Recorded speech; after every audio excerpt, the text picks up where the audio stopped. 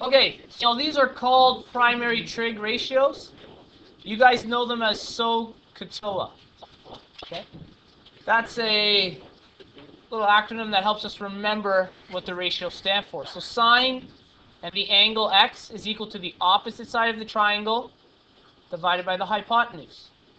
Cos x is the adjacent side divided by the hypotenuse. And tangent of the angle is opposite divided by adjacent. So SOHCAHTOA. We'll write it on the side in case you guys don't remember. All right, underneath. Right, so you have SOHCAHTOA.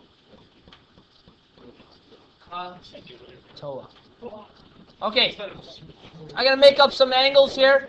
This is, again, an impossible triangle. This doesn't exist. I'm just making numbers up so we get used to the process of this.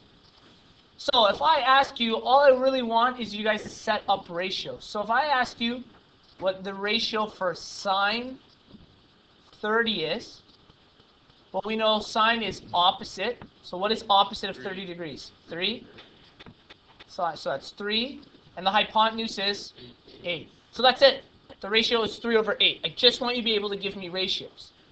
So then, no, I don't care for you guys to solve it. I just want the ratio. So cos 30, well, cos is adjacent. What's the adjacent side? 5 divided by what's the hypotenuse? 8. And what will tangent 30 be? 5. That's right. That'll be opposite, which is 3, over adjacent, which is 5. And then, what if I were to ask you the opposite angle there?